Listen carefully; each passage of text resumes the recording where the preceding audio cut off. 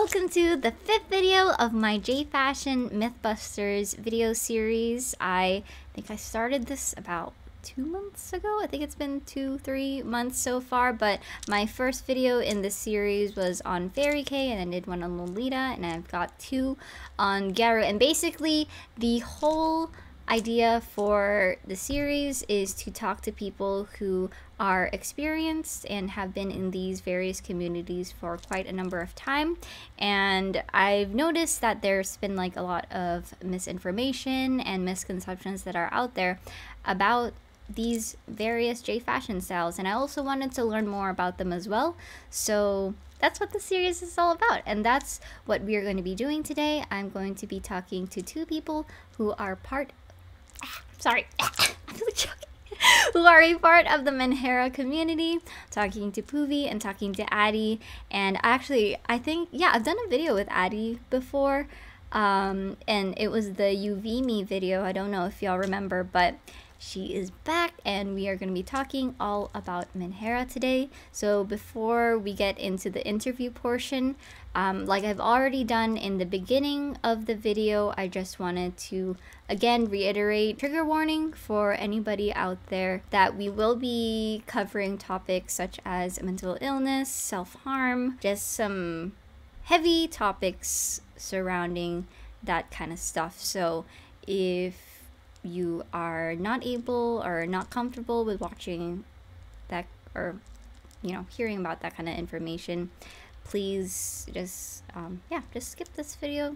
Don't gotta watch it, don't have to put yourself through that. So yeah, alrighty, so now let's go ahead and get into the interview with Puvi and Addy. So I am here today with Puvi and with Addy. So before we get into the topic at hand today, I just wanted to ask the both of you to just give me a quick introduction about yourselves. So how you found out about J-Fashion and Menhera, when you found out about it, how many years ago that was, and how long you have been involved in the Menhera community. So whoever wants to start first. Hello, my name is Puvi. I run a small indie brand named after myself, Puvithel, which is my full name. I've been interested in Menhera now for I think it's like 4 years. It's been a while. And I actually originally got into Menhera first through Misinformation. Somebody told me, oh, it's like Decora, but dark colors, which is not at all what it's like.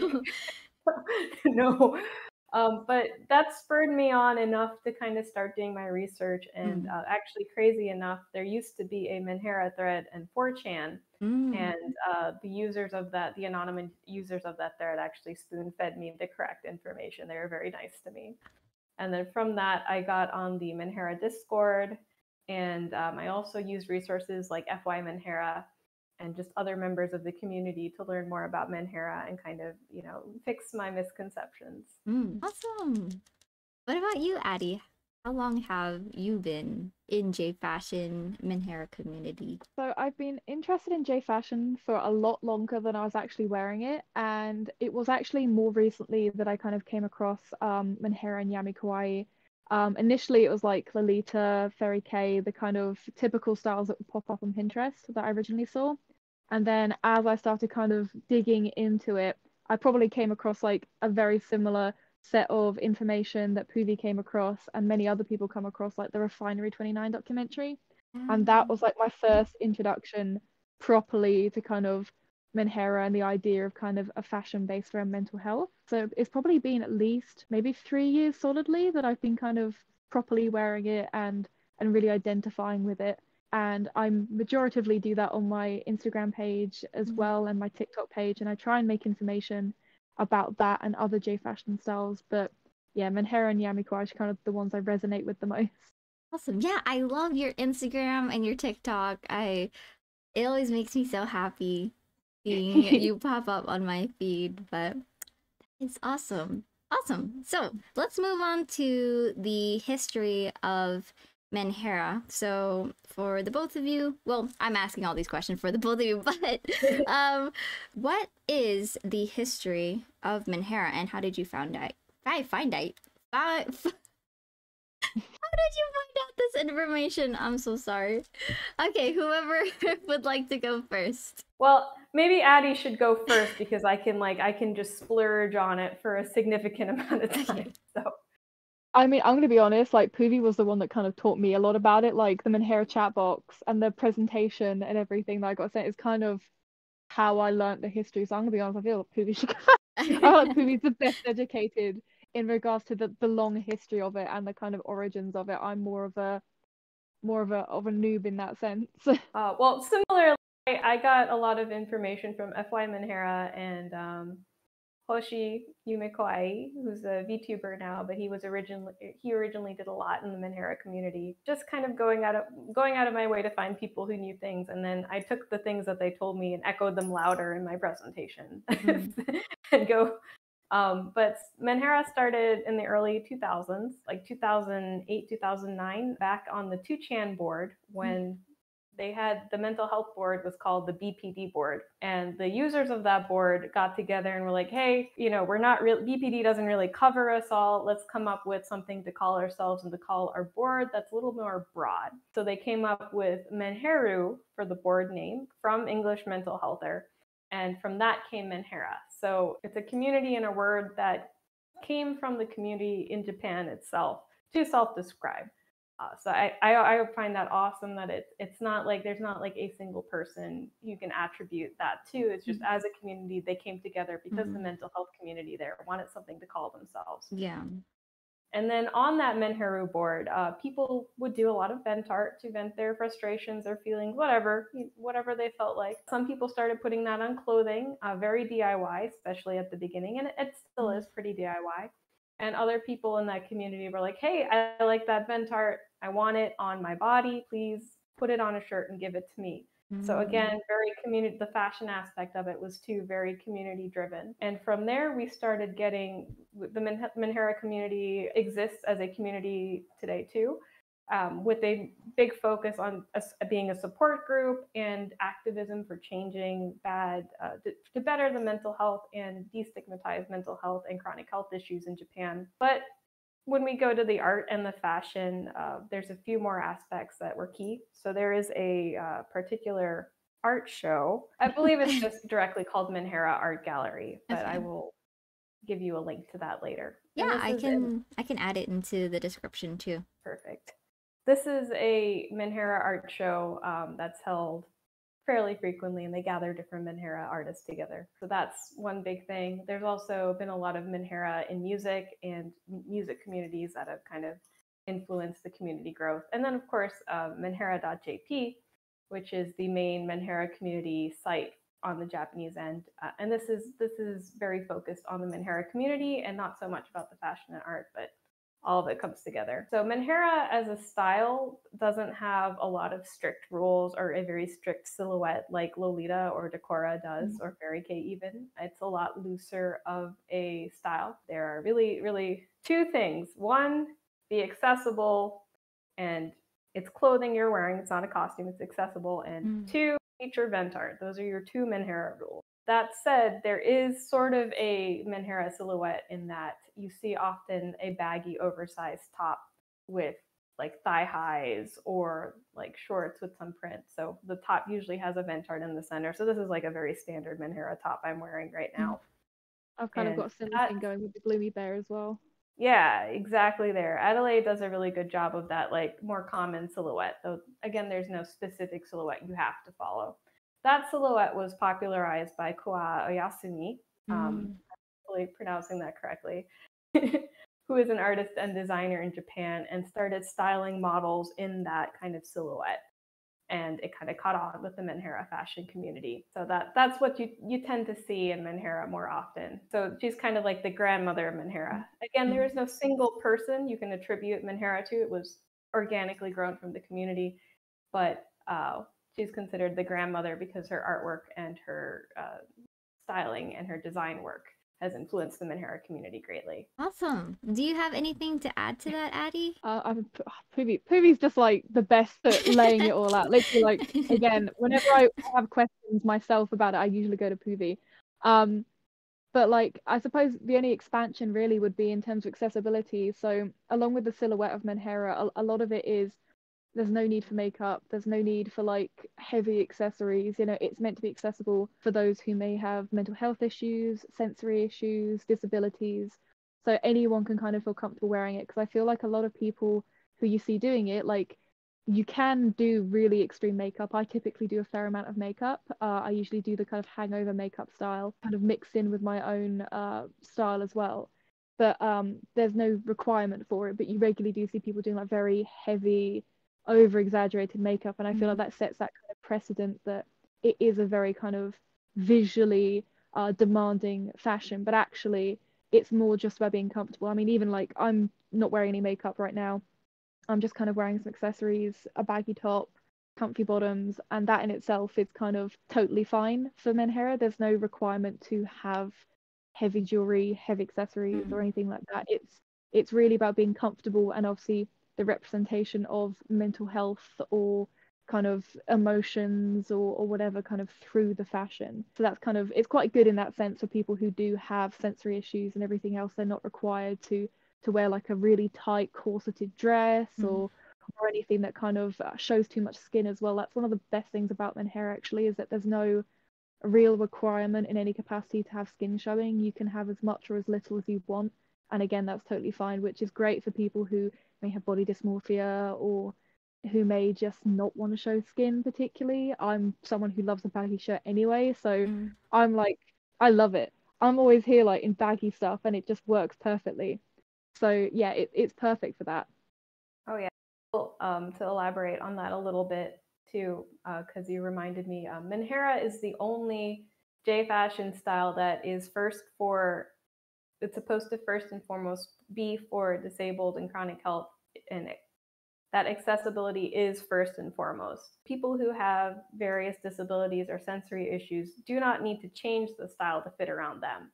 The style is made for them first. And if it's something, if you're wearing something that perhaps somebody with those accessibility issues couldn't wear, for example, heavy makeup or tight fitting clothing, or something complicated that might not be accessible to begin with, then it's actually takes it out of Menhera, because everything in Menhera needs to be accessible, because it is the only style that thinks about that accessibility first. I did not know that. I've never ever, well, never actually like tried Menhera. I never really looked too much into it, but I think that's one of the misinformation that's out there. Like what Addy was saying with the heavy makeup.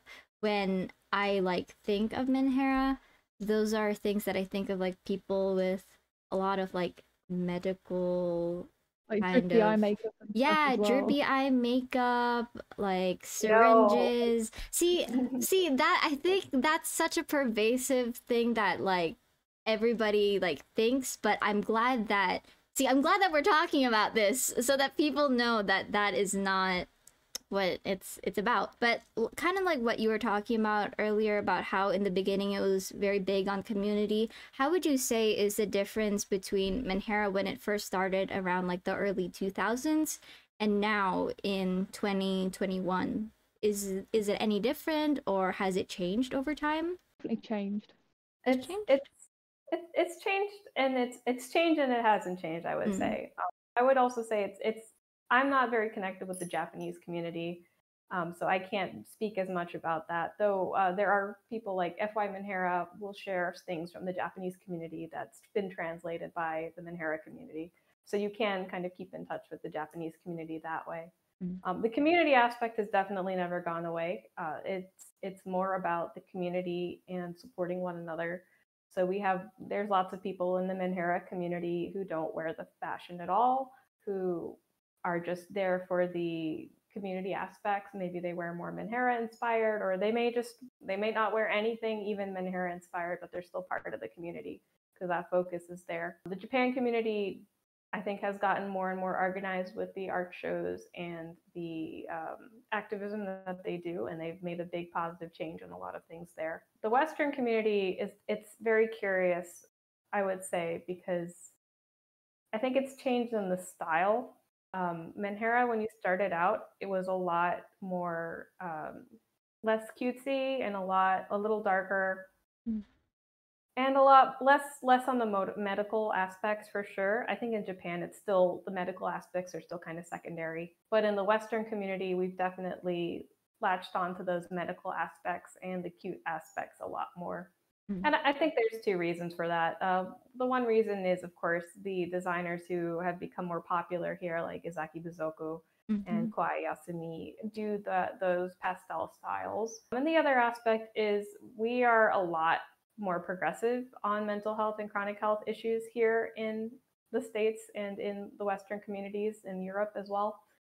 So we don't necessarily have to fight so much with the bare basics, like there's a lot of LGBT themed menhera in Japan, for example, because LGBT issues are not widely viewed positively there. But here we're a little bit better off there. So, but we still have a big problem with the stigmatization of medical implements and medicine and taking your medicine. So I think a lot of the Western menhera community has attached themselves to those motifs, not just for the aesthetics, but also because those are the issues that we feel more strongly about. I would also say accessibility has increased in terms of connectivity, because obviously the internet's progressed and there's more avenues to get in contact with people, more ways to find and discover people who are kind of part of that community, are part of that fashion or explore that. But I'd also say in some capacities, and this is probably talking more about the Western side of it, really, I feel like it's slightly more fragmented, because I would say, for example, if you have a platform like Instagram, there's a more of a direct route to somewhere like Facebook. You know, it's quite easy to then go from Instagram and then find a Facebook page like the Menhera chat box, which kind of houses that sort of community. Whilst when you've got apps like TikTok, which has a lot more young people and a lot more kind of J fashion content on it, you can't really direct people to a pre-existing space. It's just not a thing that you can really do. It's not very good for that. And so people are almost creating their own little pockets and mini communities there, which don't. Oh, Puvi's gone. Puvi, where'd you go? My camera battery died. I'm just gonna swap it out. Okay. We'll have to just put like a picture of Puvi. I'll Photoshop you in there. Yeah. Oh my gosh. Puvi's big rip for Puvi. Oh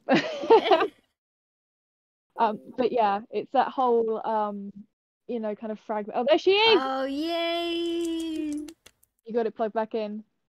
Yeah. Just it's the batteries just die pretty quickly. But yeah, having kind of platforms like TikTok and stuff, it's more fragmented because people just don't have that crossover so much with other social media spaces. And a lot of the people as well, like a lot of the avenues people discover Menhera and Yami Kawaii and kind of designers are typically associated with these styles in this community. They regularly kind of don't know how to just like find stuff.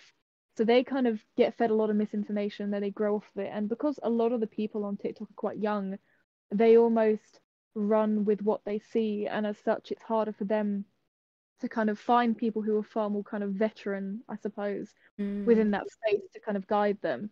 You know, it's kind of in that sense it's more fragmented, so there's more avenues to find the community, to talk to the community, to kind of meet people and gain support.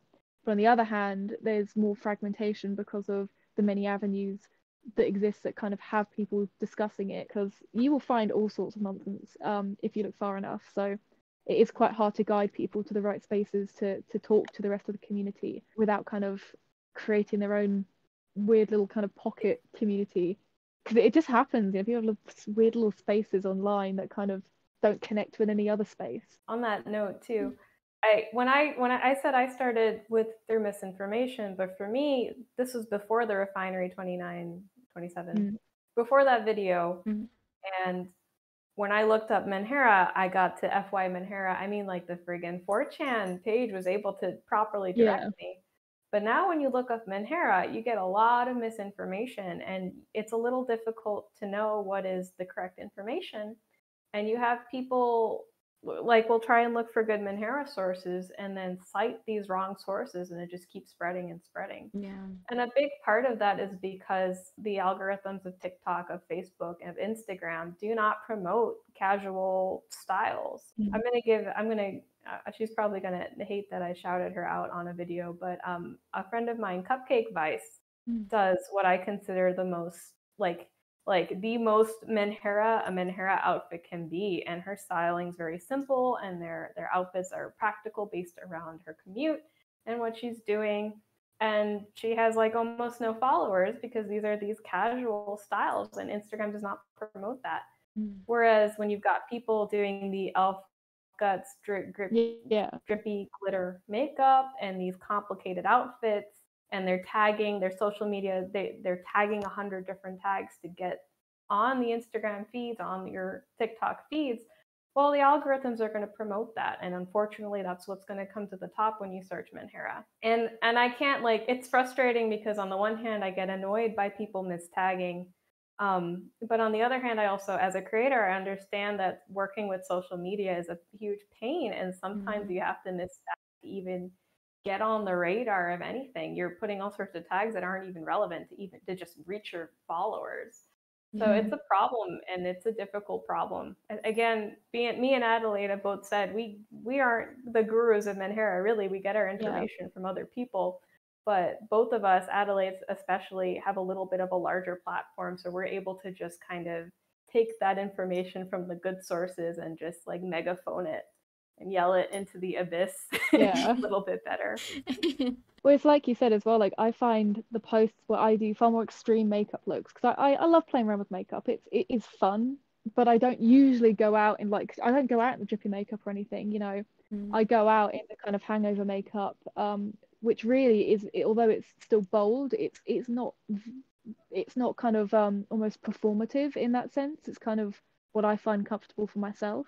But the posts where I'm kind of doing a fairly kind of a casual, cute kind of yummy kawaii style look, where maybe I'll have a baggy shirt, I have my Eglian creations bag or something, platforms, loose socks. I'll have like a look that won't perform anywhere near as well as when I do a very extreme look. And so it is kind of difficult because people will only really discover what you do or discover you're part of that community when you do things that are not actually really part of a realistic kind of, I hate to say Menhera lifestyle, but as someone who is kind of actually someone who's very invested into it, you know, I'm more myself in terms of accuracy towards what the style is about when I'm actually just at home, like sitting about, relaxing, because the clothes I'm wearing accommodate that. But obviously when I put stuff on for Instagram or whatever, that is accommodating other people typically. And that's the kind of difficult thing. A lot of people find out about the style through misinformation, or through controversy. So navigating that as someone who is new to the community or new to the style is difficult. Regarding that Refinery 29 video, because I was looking up, trying to do as much research as I could before doing the interview, and I watched that whole video again. I remember watching it, when it first came out years ago, and I remember the interviewer when they tried on the style, and they kept saying like, I feel so uncomfortable, like this feels so weird. I don't know, it felt kind of weird to me when they were saying that, but Yami Kawaii, though, they were doing something. They weren't quite doing Menhera. They were doing Yami Kawaii. Okay. And so so that whole video is interesting. I don't personally have a big problem with that video in itself, because that video is not a video that's supposed to be the guide to Menhera. That video is a quick look at Izaki Bizoko and his work. And in that context, everything in that video, perfectly fine. It's Izaki Bizoko and his work, and he's talking specifically about what he does. And that video was focused more on Yami Kawaii because he specifically does, at the time at least, more Yami Kawaii. So I didn't have a problem with that video at all. Unfortunately, people have taken that video to be like, this is Menhera, this is all of it now, and they've taken this short glimpse that is one particular artist's work and turned it into this whole thing. So I don't have really hate for Refinery 29 because they did not set out to make a how to Menhera video. They just set out to talk to one creator. And same thing with the interviewer being uncomfortable with the Yami Kawaii. It's like the Yami Kawaii is a little different than Menhera in that it is a little like Menhera is not really to be edgy, but Yami Kawaii can be sometimes to be edgy. It's sometimes to juxtapose that cute and dark motifs and give you that more edgy feel. Because it's like the Yami Kawaii is the opposite of Yume Kawaii, right? Is that a right statement? No, maybe I don't know. I mean, I suppose like Yume Kawaii is kind of like cute associated with pastels. Like it's almost Yume Kawaii really kind of borders a lot of the time into fairy K territory. It's more just kind of just cute. It's just cute fashion, cute, sweet. It has a lot of overlaps with fairy K in my opinion. Whilst Yami Kawaii, I mean, the closest style I could kind of slightly slide it towards would maybe be Guro, but even then that would be kind of a not really accurate. Because obviously Yume Kawaii is just like cute, sweet. Yami Kawaii is sick cute, and that in itself it's not really the opposite because that would just be dark cute. It's like when somebody says when you turn that frown upside down, an upside down frown doesn't look actually like a smile. You know, it's similar, but it's not quite right. It's not the opposite. I think it's because the motifs and stuff are starkly different than they're not like sad, they're just dark. And the color scheme isn't always dark. You know, you can have pastel colors in Yami Kawaii as well as dark colors. There's not so much a color pattern rule, whilst again with Yume, really the associated colors are kind of pastels, brights, and it kind of cuts off there typically. There's an overlap between the two styles for certain. I think there was a period where Yume Kawaii became a lot more like Yami Kawaii for a bit, and then now I think it's evolved back out of it, and it's significantly less. I would also say that when we use specific words to describe specific styles, we're usually extremely specific when we're using those words here in the West. But in Japan, they aren't necessarily used to be that specific. You can be you might use those words the same way I would describe my outfit as black and red. You would maybe describe something as Yami Kawaii or Yumi Kawaii with that same level. You're not necessarily making it a super specific word. And so that's why you will see a lot of different things described as Yami Kawaii, Yumi Kawaii attached to them, and they might be the same thing. And you might use this one word one day and another word another day. It's a little more like hazy. So in the context of Menhera, how would you say is the difference between Menhera and Yami Kawaii? And I guess I'll throw these other two in as well. Gurokawa and Medikawa. Those four different things that, I mean, from someone on the outside, like, it looks like they all kind of overlap with each other, like, certain things, but how would you tell is, like, the main differences between these four? So, Menhera, Yami Kawaii, Gurokawa, and Medikawa. I mean, I'd probably say, like, for Menhera, I would say it's intention. Like, Menhera kind of comes from, again, accessibility, lifestyle. It's not so much to be visually bold in such a way. Like, you know, obviously decor is super bright and super colorful, and that's kind of Decora's main thing. It's just being really bright. It's having fun, accessorizing yourself with whatever makes you happy. Whilst with obviously Menhera, it can be very low key. It can just be comfortable and vent art, which really encompasses a graphic t-shirt and joggers, and that would still be completely fine. Whilst obviously styles like Guro Kawaii are very gory, which I would really say is something that you tend to avoid with Menhera, because obviously again the accessibility part kind of wants you to steer away from triggers as well, and keeping in mind that overly kind of gory like blood, you know, like injuries and stuff like that, that actually is kind of not making it accessible anymore because people might feel uncomfortable with wearing it or seeing it. So with Guro, it's definitely kind of, again, the kind of grotesque. It's away from the advocacy, and Menhera's whole point is the accessibility and the awareness of mental health and kind of the community. And then Medikawaii, again, I would say has more in common with Guro than it does with Menhera, because although Menhera uses medical motifs sometimes within the artwork or within the accessories. Medicais can just be very surface level. There's no message behind somebody in kind of a nurse's style uniform or with a nurse's hat on. That doesn't really encompass any sort of message out there because it is just a thing. It's just a visual aspect. So again, I think really the main difference is the intent behind what you're wearing and how you're styling yourself. Medikawaii, Gorokawa, and what was the last one? Yami. Yami Kawaii, yes. All of those three are aesthetic centered. They are the aesthetic first and foremost, whereas Menhera is the mental health or community in Japan first and foremost, and the style is just attached to it.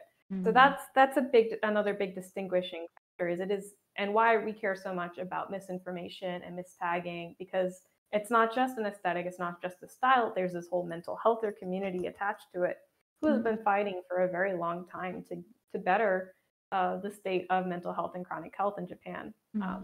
So then from that, I'll start with the one that's the least like Menhera. So Gura Kawaii, I would say, really has no overlap with Menhera at all. It's just, as in the name, cute gore. Gory, but also cute. That's it. That's all you need there. Then Medi Kawaii, similar to how cute and Gura Kawaii is cute and gory, Medi Kawaii is medical and cute. So something, any medical motifs, but cute. That's it. Just simple aesthetic. And Yami Kawaii, you come back a little bit more with the edgy, trying to use cuteness to talk about edgy or taboo topics. So you have a little bit more of that. It is usually in dark colors, but not always. So I have here my slides. Yami Kawaii is combining cuteness with darkness. So there is a little bit more of like a through line that's not just a motif and cute, but it's still aesthetic and it's still that simple kind of one line. And then, like Adelaide was saying, Menhera is your intention first. Like, you have a thing you are venting about in your outfit that ties into everything. And the aesthetic of it doesn't really matter at all. It's the vent. So like my shirt right now it's on the topic of PTSD and being a PTSD survivor. So that's what makes it Menhera. And you can see the art style is very American because an American friend of mine drew this art for me. And it's, red and the character is just kind of, wearing whatever. There's no cute motifs. There's no particular style to it. So that's, the aesthetic comes secondary to Menhera, and there's not even an aesthetic limitation. So the statement of Menhera is not an aesthetic is a factual one, more or less. Yes, I think Menhera can be an aesthetic, and Menhera is also not an aesthetic. Okay, so it both exists at the same time. Okay. I think I'm starting to understand a little bit more. We did talk about Bisuko Izaki a little bit earlier, but I wanted to ask, who is Menhera-chan? Menhera-chan, right? Yeah, Menhera-chan. That's it. She's heavily associated with, incorrectly, I kind of feel like I should add, but she's kind of heavily associated with Menhera and obviously Yami Kawaii fashion. And a lot of people wrongly attribute her as the start of Menhera because of the name. So a lot of people kind of get the confusion there that she kind of created it. Like, you will see a lot in comments like, Menhera isn't a thing, that's just a character, which that annoys me. That gets on my boobs a little bit. That annoys me. But yeah, she's a character that was obviously created by Izaki. She's a vent art character. So originally was created as vent art for him during, I believe it's when he was in college, he was studying. And during that time it was very stressful, overwhelmed, not feeling good, suicidal and everything. And that was kind of his way of outletting those emotions. And she ended up taking off and becoming basically her own kind of brand, and since then has kind of become more commercialized. She was obviously featured in the Refinery 29 kind of YouTube video, which again I think is where a lot of people get that direct association of Izaki's work to Menhera and Yami Kawaii. But she's obviously had collaborations with big brands such as ACDC Rag, Listen Flavor, those are other ones kind of out there, and obviously indie brand Petitu, Competu, which do like little accessories and stuff. So she's had quite widespread notoriety, but her whole kind of graphic comic series as manga, but I almost feel like it's graphic novel-y because it's quite sacred. Like it almost feels a bit more like a webtoon style as opposed to like a really direct narrative that's ongoing. But I could be wrong there because obviously it's harder to find that here in the West than it is obviously in Japan. But basically herself and kind of two friends, but two kind of other characters are all part of the Risk Cut Warriors, who are essentially magical girls that transform through harming themselves, which in itself is where a lot of controversy comes from. Yeah, they will cut themselves with a box cutter charm, and then they will transform into magical girls. Apart from Yumekawa, who is just a fangirl who relies on Usatan, who I'm currently wearing on my finger, to kind of give her temporary magical powers. So she's almost just like an obsessive fan of these two and wants to be part of it. So she's like a follower of these two, but technically counts. But yeah, so they transform through self-harm, they fight evil. There's like loads of other side characters who sport different fashions as well. So you have like a gothic Lolita character in there, or a character that wears gothic Lolita.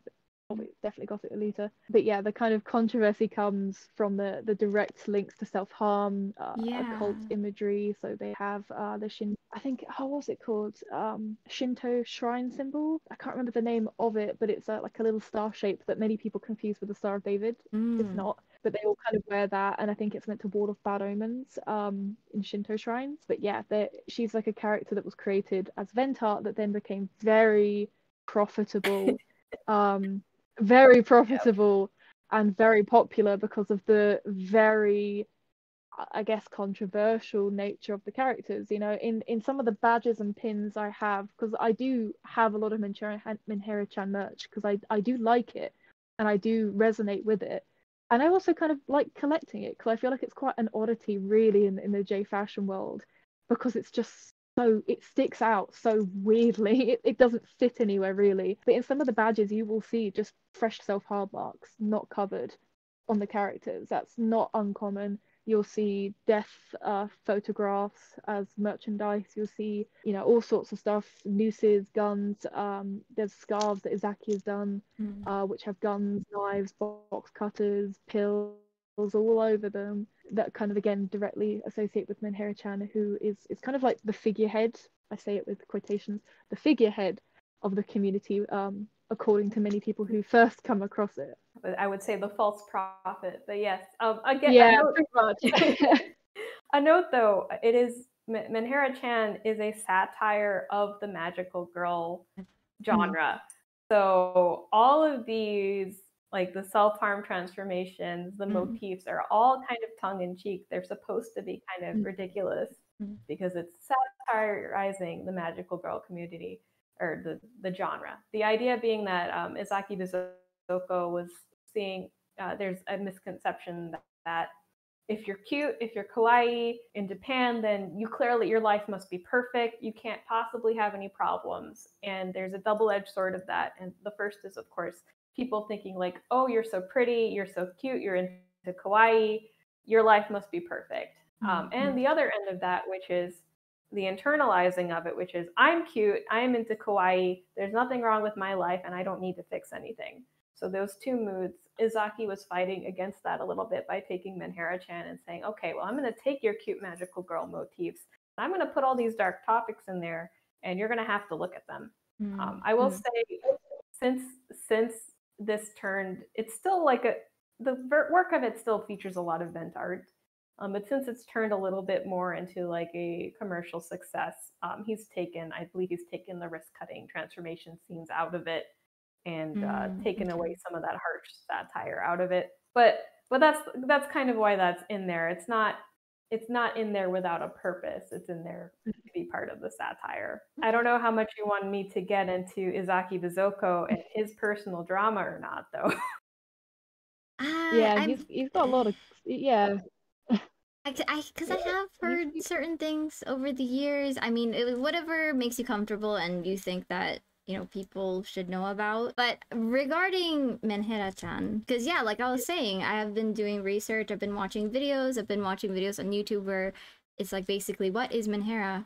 And they start off with Menhera-chan and they're like, yeah, she did that. We love our queen. And so, okay, I see. So I'm glad we're doing this video and we are talking about that. The next question, some people have said that they feel like Menhera glorifies or romanticizes mental illness. And so what are your thoughts on that, and how would you respond to that statement? I would say there's two ends to that. The first end is a lot of people will see the mistagged Menhera outfits like a yandere nurse and think that's Menhera, and that's not Menhera. So a lot of those comments are directed at those outfits, and it's like, no, that is a costume of somebody in a yandere nurse outfit, and more power to them, but that's not Menhera. And the other end of that is the point of Menhera is to destigmatize it.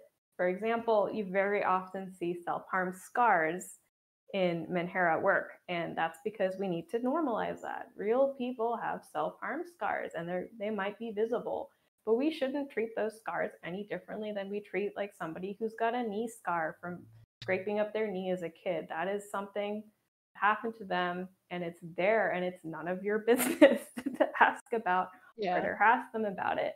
Same with a lot of mental health issues. We're trying to destigmatize it and bring awareness to it. And sometimes that's harsh. And there's been some pushback against the Menhera community to be like, oh, kind of, we want you to water down your artwork and your message for us. I did an article in one of the K Club magazines that discussed being very frustrated with this, because the point of it, especially in Japan, it's gonna be in your face because otherwise people keep ignoring it. So sometimes it needs to be a little loud to be in your face and say, no, you need to pay attention. Yeah, it's like glorifying. It's crazy because you wouldn't say that like somebody with a wheelchair is glorifying being disabled if they decorate their wheelchair. That's ridiculous. No, they're trying to live their lives. Yeah. And Menhera is the same. We're trying to live our lives, and we want people to stop making mental health issues and chronic health issues othered. Stop telling people that they're ugly for those issues, or that they have to hide those issues, that they have to hide their scars or anything, because that's not what it's about. It's about how all of those pieces create a person, and all of those pieces are inherent to that person, and they exist, they're real, and it doesn't make them, and just a part of who they are, a part of their experience. It doesn't make you ugly to have those. And wearing things that express those issues is just a natural way to express yourself. Yeah, I think Puvi's kind of hit it on the head, to be honest. I think it's easy as well to say that Menhera glorifies self-injury or it glorifies mental health issues and such, but actually I think it's easy to say that because we're not seeing enough of it in mainstream media. I think because of the lack of exposure we've been given to it from main media outlets, we are kind of having to do that ourselves. So when people come across it, it does stick out. You're going through your posts and you go between a woman in a bikini on a beach, you go between a food advert, and then you see this. It's shocking. It will get your attention because it's such a stark contrast to what you're being fed from every kind of mainstream outlet, and what many people also feel that they don't want to share. And that's fine. They don't have to share if they've struggled with mental health issues. They don't have to share, self-harm scars. They don't have to do any of that. But there is that level of actually mainstream media hasn't been kind to people with chronic illness, to people with mental health issues. So of course it's going to stick out when you see it, no matter how extreme or low key it is. You will pay attention. And the fashion is, the fashion and the community, it is about getting you to pay attention. It is about getting you to look and think and digest what you're seeing. I think the best way of thinking of it, to some degree, at least for me, and the way I do it, is you're sugarcoating something to make it more digestible for other people. People won't want to look at it if it's just outright like loads of text and everything else. They're not going to listen. They don't care. We're visual creatures, and social media is a visual platform. So you need to be visual in your message a lot of the time. And, vent art, graphics, and the way you hold yourself and the outfits you wear and the message you share through that is how you will get people to think and pay attention. And people having an opinion is better than people not thinking about it at all, right? Like, I would much rather people think about it and have an opinion than not consider it at all. And I think so many people go through their lives without actually having to consider it if it's not something they've been through themselves. You know, everyone is privy to having a period of low mental health, but not everybody has mental health illness. Not everybody has a chronic illness. Not everybody has a disability that affects them in their lives. You know, having a busted ankle for a month or two is not going to give you the same experience as somebody who has really crippling pain when they, you know, chronic pain, chronic illness, who can't conduct themselves, you know, in a typical way day to day. So, you know, it is about shocking people, and it's also about advocating for yourself, because nobody's doing it for us. That's exactly right. Mm-hmm. The shirt I'm wearing says "I did not hurt myself," and it features somebody who's got self-harm scars on their wrist, and it's sort of a pun. It's to remind you that when somebody uses a coping mechanism, good or bad, whatever the coping mechanism is, we need to remember they're coping with something. This is not the cause of the illness is not the coping mechanism. And while we as Menhera, we use Menhera fashion as an example of a good coping mechanism, we try to focus on using good, positive, constructive coping mechanisms. Those negative coping mechanisms, they happen because of something else. So with PTSD, with the shirt, what I'm trying to say is like maybe a PTSD survivor used a bad coping mechanism, but they did not do this to themselves. Like somebody or something or some event happened that gave them that trauma, and they're coping with it the best they can. The focus, people will see the negative coping mechanism and so narrowly focus on that and blame that person for that negative coping mechanism, instead of recognizing that they're coping with something and we need to work on whatever it is they're coping with, and not necessarily demonize somebody for their bad coping mechanism. So it's people take that sometimes and say, oh, well, you're glorifying bad coping mechanisms. No, I'm saying that you can't hide that negative coping mechanism. Instead, you need to acknowledge it and help them find a better coping mechanism, and acknowledge the original hurt and the original illness. Yeah, just like how you wouldn't ignore a broken leg, you know, these mental health issues, you don't want to ignore them either. You have to talk about them, and it's important to hear these kinds of things. So absolutely. So the next question, we've already spoken about a couple of the misconceptions, but do the both of you have any other misconceptions or misinformation about Menhera that you, I guess, kind of piss you off, that you would like to dispel? Speak your truth. I think mistagging is regularly the one. Mistagging really ticks me off. Like, and especially when you have people who clearly don't give a shit about J fashion, they don't give a shit about mental health, who talk about it. Like, the worst thing in the world is when somebody who has read one article or seen half a video made by somebody who clearly also doesn't know shit all will come over to you and be like, that is wrong, and this is why. And you're like, bitch, I know where you found that information. It's bullshit, firstly, and secondly, you are not invested in any of this anyway. Like, you have people who have absolutely no investment in the well-being of yourself or others, who will come and police it. And that's what I find most funny as well, is it will be the people who are so, oh yeah, I love mental health, be kind to people in their like bio, and then they'll come onto your page like, you're disgusting, because you're making that seem like a good thing, like you're romanticizing mental illness. It's like, bitch, what happened to live, laugh, love in your description? Like, what happened? What happened to that? You're coming over here with an attitude. You're coming onto my page, bringing this negative energy. Like, I'm out here, like, you know, I'm having a bad mental health day. You're like, and you're a bitch as well. Like, yeah, okay, live, laugh, love, I guess. Like, but that happens so often. I can't tell you how many times I get these goddamn mental health advocates who will go out of the way to say what you're doing is damaging and offensive. Meanwhile, essentially bullying someone with mental health issues and causing more grief. Like, so many of the issues I've had online have revolved around people being like, you're a terrible person. And then being surprised that it affects me and upsets me, because I'm just like, what? What? It's always a goddamn live, laugh, love bitches. Always them. Or someone who's just like, Jesus saves all in their bio, and you're like, God damn, it's you. It's gonna be you. You can identify them a mile off. It's like, you are gonna cause me problems. God damn. And it's all because of misinformation. Same with TikTok as well. I've seen so many videos where people like have Menhera-chan as their picture, and I'm like, oh god, we're in for one. And I find it funny because obviously I really like Menhera-chan as an art star. I like the story, I like the meaning, but I don't think it's like the be all end all. I think it has got its issues. The creator definitely has had some issues, and I don't think it's representative of really what Menhera or Yami Kawaii at all are about. Like I don't think it really represents either, and it certainly doesn't represent Menhera. But you get people with that goddamn profile picture come onto your page, and they're like, didn't Menhera like create the Menhera-chan create the style?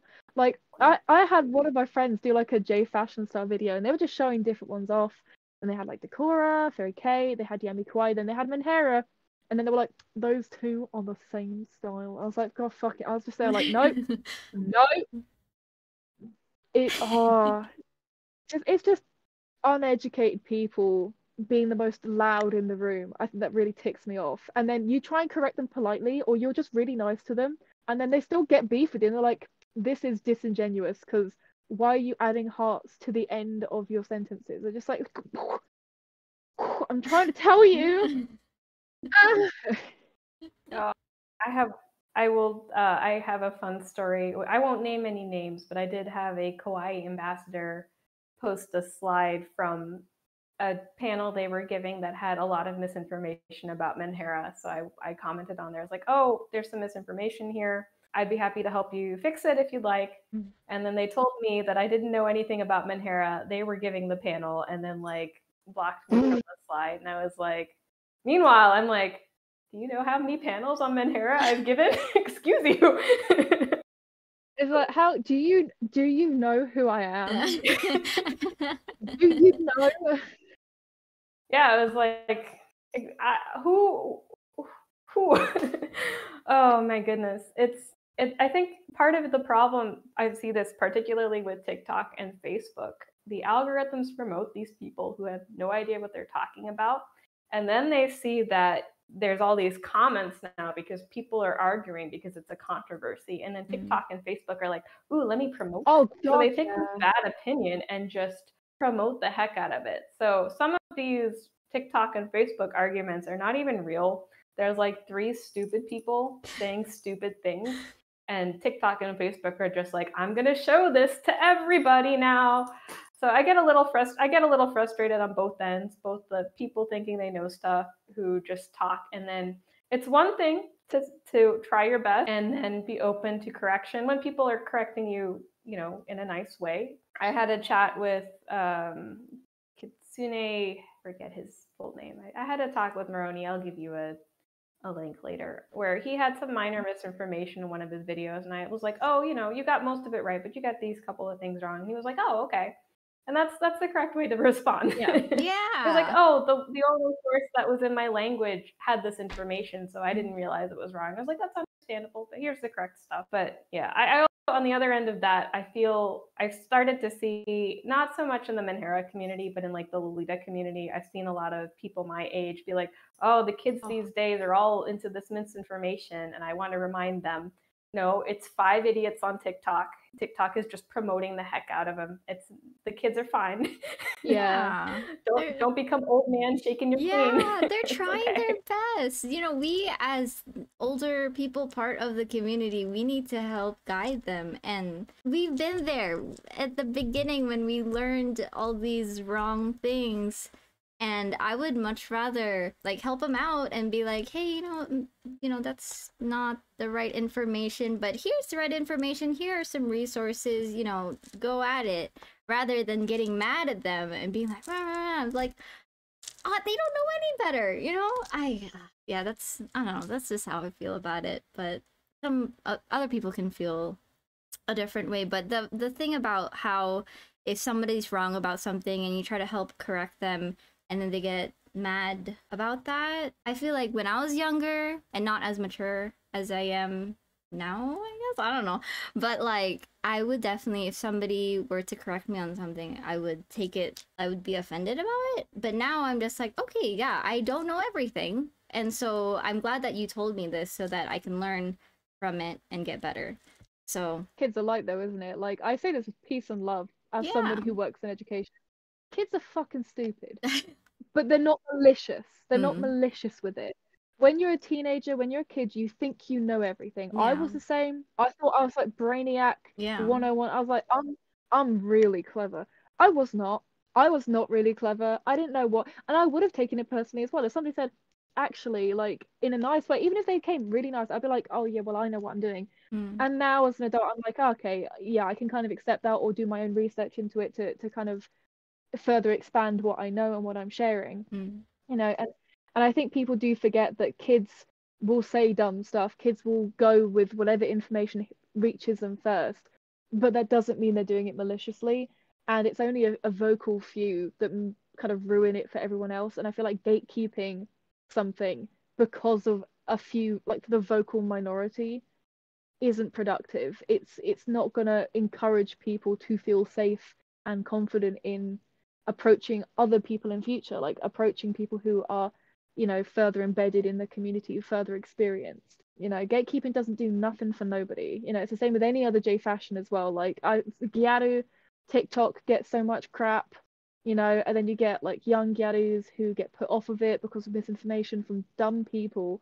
But then you have a lot of kids who are just trying their best, you know. It's like people who get angry at those flappy hats. Why are you angry at it?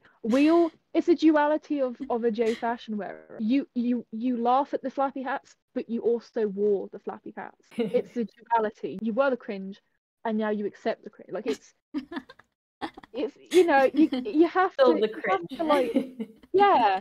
Embrace it. You, you've got to kind of, you can't take yourself that seriously. You got to just, you know, you got to be patient as well. For the love of God, people got to learn some patience. You know, like yeah, if you get tired of a conversation, you can just politely dip. You don't have to stay there. But like, if you don't allow people to try and start conversations, these kids will never learn either. Like, if they get it wrong, you politely correct them and you try and engage them in a conversation or whatever politely. Hopefully, at some point, they will take that on board. You can't just actually no, nothing for you, because they get it wrong once. Like, I was a goddamn idiot. Like, honestly, I look at some of the chords I came up with as a kid for later. Oh, it's bad. I'm surprised it wasn't posted on 4chan or something. It's horrendous. It's really bad. So yeah, it's just trying not to gatekeep it as well from people. Like, literally in any conflict in the world, in any negative situation, it's always a vocal minority that ruin it for the majority. You know, you can apply that to literally anything. The people who are the most experienced aren't usually the ones that are loudest, because especially online, TikTok doesn't promote accuracy. It promotes whatever gets the most comments, whatever gets the most engagement, and usually that's because of arguments. Absolutely. Well, I have a giant list of misconceptions to go over. Okay. Sure, let's get into it. Which I'll start. I remember the art show is called Menhera Exhibit, and there are more Menhera art shows, but Menhera Exhibit is like the one that really kicked off the vent art movement and was a community place for people to gather. Also, where Izaki and Menhera-chan got a little bit of their start. Fun fact. I might have to head off soonish. Okay, I will. Just it's getting fairly. You don't have, no, that's not speeding you up. Even if I have to dip out and you two continue, that's not an issue. I know it's late for you can just there. put a little gravestone where I was, and just Addy died. No. You know, she's deceased. No.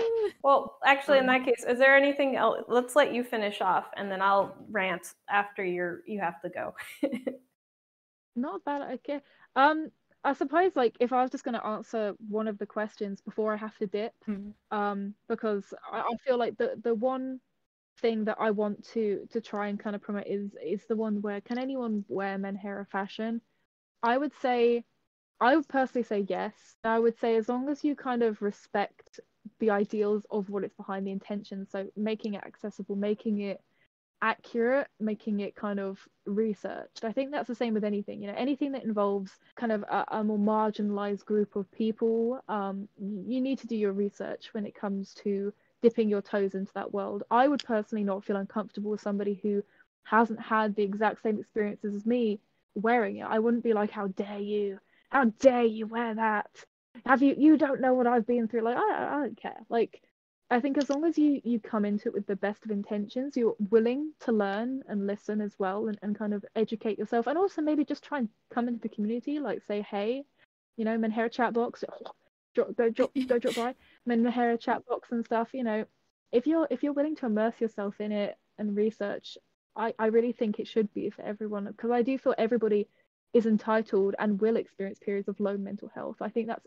a very common thing as human beings. Everybody will have very low points in their life.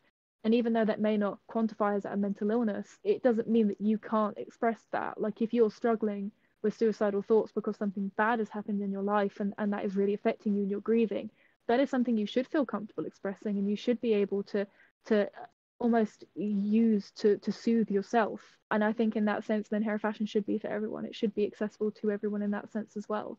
You know, I think just as long as you make sure you're not crossing into a boundary that could trigger or harm others. You know, I think, I mean, this necklace that I'm wearing currently, I would say is probably a little too far as a general into kind of the Guro Yami side of things, as opposed to the Menhera side of things. But I usually try and trigger warn stuff like this on my like story posts. Like when I say I'm uploading something, I usually try and add a little trigger warning or content warning for that. But making things kind of accessible and kind of open for everybody to view comfortably as well is something that's important. You know, you can discuss heavy topics without having to slap blood everywhere. Like people seem to forget that. Don't just throw blood on an outfit and that be the intention. That's not, you're not doing nothing. That's not progressive. You're just like a tit. You know, you're not helping no one with that. All right, like put the snazaroo paint away and chill out. So yeah, I just think that everybody should be able to wear it, and I wanted to answer that before I head off, because that is a question I get a lot. Personally, I know so many people get concerned about wearing it because they don't want to offend people who are within the community who do suffer with chronic illness, disability, mental health issues. And I mean, obviously, again, I can only speak for myself. I'm not the head honcho in any of Menhera, or not by any means like some sort of representative in that sense, but I personally think it is actually accessible in that sense as well. I feel like everybody will have periods of low mental, and being able to express that and soothe yourself with that is incredibly empowering and important. And I think again normalizes actually that everybody can feel like shit and deal with shit, and that's okay. Before you have to skedaddle, Addy, do you have anything that you would like to promote? Any last words? See, I would recommend checking out the Menhera chat box on Facebook. It's kind of like a Western community, or more Western based, and kind of like non-Japanese. Obviously, there's Japanese people there, but kind of more Western based community that you can access. People there are very friendly. You can put your outfits, you can get feedback, crits, find out about brands, find out about kind of more obscure art. It's a great place about finding all that stuff, actually. Like, it's really great, whether you're a small artist, whether you just want to vent and chat and everything. It's a really nice community there, and it needs more people to go join as well. It's a good place, it's a good space. And other than that, you're welcome to check out my Instagram. You don't have to, but it is there, and you're always welcome to ask me any questions there as well. I do try and answer all of them, and try to make resources fairly regularly that I try to be as well informed on it as I can before making them. And yeah, I recommend that. And also check out Grumpy Bunny UK. I'm throwing that in there as well, and Puvi, and Grumpy Bunny UK. I buy a lot from Grumpy Bunny UK. They're a really lovely person, great stockist of kind of Harajuku fashion, Harajuku brands, and they do stock a lot of kind of researched yami kawaii pieces and Menhera pieces as well. So they're a good place to check out too. Oh, and what are your tags on Instagram and TikTok? I'm glad you asked, Puvi. My handles on Instagram and TikTok are both AddyHarajuku, fairly self-explanatory, but ADDY, and then Harajuku, all one thing, no spaces, no dots, no underscores or anything. And I make basically the same kind of content between the two. I do share basically the same info both spaces, but yeah, it's J fashion based, kawaii lifestyle based, and obviously my predominant style that I wear, and it's really what I resonate with is yami kawaii and Menhera. So you'll see that a lot on my page, as well as a few other things where I dip my toes into just faffing about with the styles, which is fun. But yeah. Thank you for hanging out with us today. I'm so happy we finally got to have a little chat together. Thank you.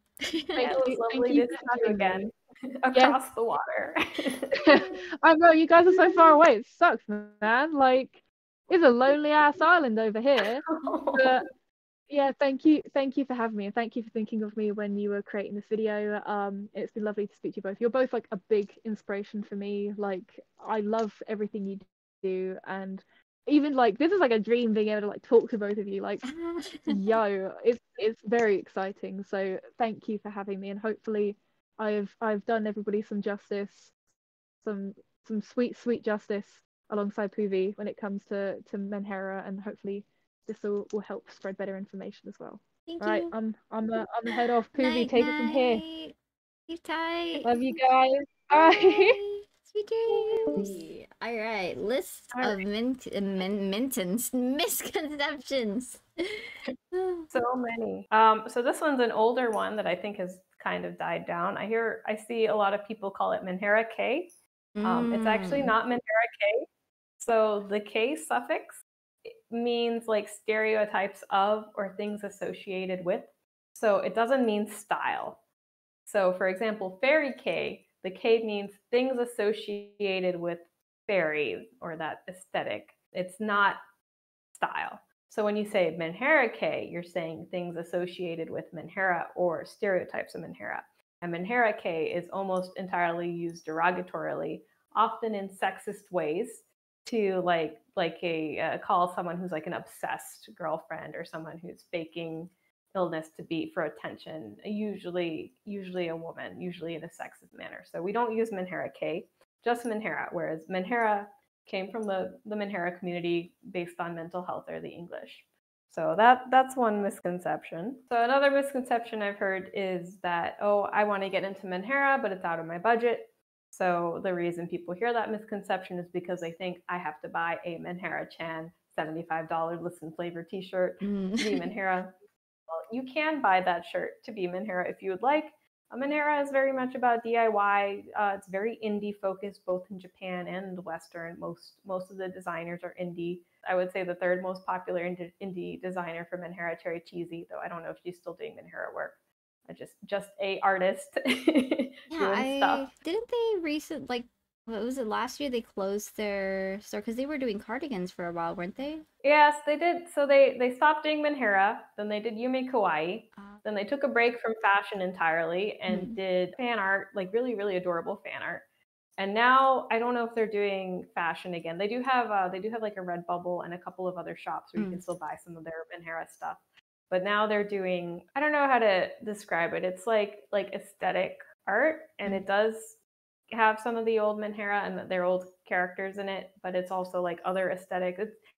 All of it's lovely. All of it's high quality and lovely. But yeah, just an artist, and that's the third most popular Menhera designer worldwide, I would say. So you don't have to go buy that $75 t-shirt. You can DIY your own shirt. You can look up on Redbubble, find something that speaks to you. And because Menhera doesn't have a strict aesthetic or strict like silhouette, all you really need is a shirt. You can wear your Menhera shirt with something comfy. Like Addy said, her pajamas are Menhera. My pajamas are Menhera. So actually very cheap style to get into. And then echoing what Addy said earlier about Menhera being for everyone, you do not have to be mentally ill or chronically ill to wear Menhera, because you are still working to destigmatize the style, the issues, and bring awareness to the issues when you're wearing Menhera. So you don't have to personally identify with the Menhera event piece you're wearing to wear it. You can. But that said, 100% of people who have asked me that question do have some mental health or some chronic illness issue, and they just felt like they weren't sick enough for Menhera, which is makes my heart go, oh no. You don't have to be sick enough for Menhera. It's for everybody. Menhera is not. Menhera is also just about dealing with day-to-day stress. There's a lot of Menhera prints in Japan about schoolwork. I hate these exams. I'm gonna vent about it. I made a Menhera shirt.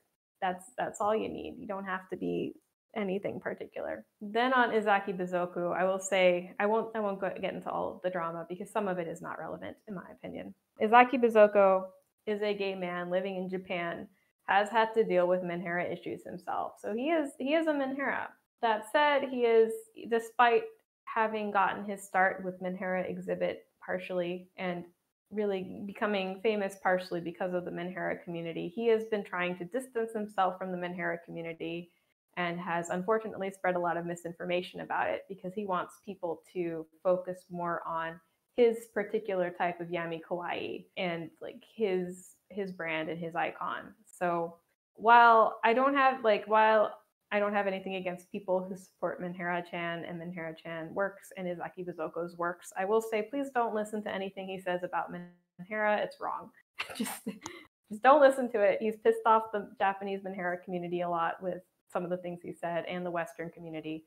So just don't listen to him. We touched around this subject, but triggering content in Menhera, because Menhera deals with mental health and chronic health issues, it can sometimes feature content that people will find triggering. And unfortunately, it's a balance. Sometimes you have to be edgy and loud and explicitive to get that message across. And that may be triggering. And that doesn't mean it's not Menhera just because it's triggering. It's just a careful balance of making sure if you're putting something on there that might be triggering, it needs to be on there for a reason. You don't put gore and blood just for gore and blood. If it's there, it needs to serve a purpose. It needs to be there for a reason. And when you're posting online, it's easy to pop the trigger warning in there if you're not sure. As Addy said too, Menhera is for everyone in that if there is something, like if you want to do something Menhera, there is a Menhera for you. There is something specific for you that you can do, absolutely. But Menhera is also not for everyone in the case that if you want to self-express through your fashion, you don't have to do Menhera. The Menhera fashion is just one type of fashion you can do. There are lots and lots and lots of others. And I did a little blog post on these styles. A lot of times I find it's people who want to experiment with heavier makeup, who are looking to self-express. And to them, I recommend looking into Living Doll, the Living Doll movement. Toshi is a great resource for that. And that is about creating art and self-expression with your body, turning your body into a canvas for art and self-expression. So while heavy makeup is not Menhera, because not everybody can do heavy makeup, so it's not inherently accessible, you can absolutely self-express through makeup in the Living Doll style or in any style you want. I would always tell people that first and foremost, you look for your way of self-expression, and then you fit it into whatever boxes you want later. So if you're looking to self-express first. And if that self-expression ends up being Menhera, well, that's great. Then it's Menhera. But if that self-expression ends up being something else, like Decora, that's fine. You're still self-expressing. You're still welcome to hang out with us in the Menhera community.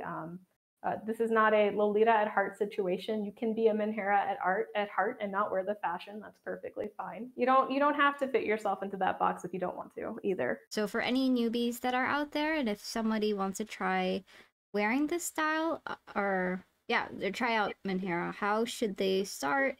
Do you have any advice for them, and how do they find other people who are also involved in the Menhera community? Oh, great question. So Menhera Chat Box is the Facebook group that Addy mentioned before. I'm admin of the group. Addy is a mod on there. We have some other lovely mods on there as well. That's a good Western community in the Facebook group. There's also a Menhera Discord that's run by FY Menhera. It is linked, I believe, both in the chat box and FY Menhera on Tumblr's site. Then FY Menhera at Tumblr is basically your only English language source for getting information about Menhera directly from Japan. So they collect all the shops. It can be very hard to keep track of Menhera shops because they pop up and go away because they're run by Menhera, people who have mental health and chronic health issues. They will translate articles. I think they also have a link to the English translations of Menhera-chan, all of this. So those are great resources for you. And yeah, we love to answer any questions if you have any. And yeah, just pick a topic you feel like you want to explore and start with that. I will say it may feel hard if you're going into Menhera from another style that was very accessory based. Coming out of Lolita into Menhera, I struggled for a bit. Like, I'm not wearing enough things. But you get used to it. Awesome. Yeah, I feel like we've already gone through a lot of very helpful advice for newbies, and basically the big thing that I've learned about Menhera is that you don't have to be super over the top. It's whatever is comfortable for you, whatever is accessible. But before I say goodbye, Puvi, do you have any last words or things that you would like to promote? I know that didn't you have like a new collection recently? Or am I tripping? I don't know. I'm sorry, but yeah, feel free to let me know what are some things you would like to promote. Well, sure. I of course have my brand. I do a lot of Menhera work in my work. My shirt's something I made, but I also do like Lolita, Girl Kawaii. I do all sorts of crazy stuff over at Puvithel.com. You can feel free to check that out if you feel like perusing. The last collection I did was Lolita. I should have more. I'm going to be releasing new Menhera for Techo in December. Yeah, lots of, you can find me Puvithel if you Google that. Everything that pops up is me. It's me on TikTok, Facebook, Instagram, all the fun. And thank you, Christina, for doing this video. It's really difficult for us in the Menhera community to reach out to people about misinformation. So I really appreciate you coming out and saying, okay, I'm not part of this community, but I want people to learn about it, and finding people who know about it to spread that knowledge. Yeah, absolutely. No, thank you too. Oh my gosh. Thank you for your time, your knowledge, for all of your efforts in just like the whole J fashion community in general. You are an icon, a legend. Like literally, you're amazing. So thank you so much again. But let's say goodbye to the viewers. Bye. Thank y'all for watching. Thank you. Bye bye.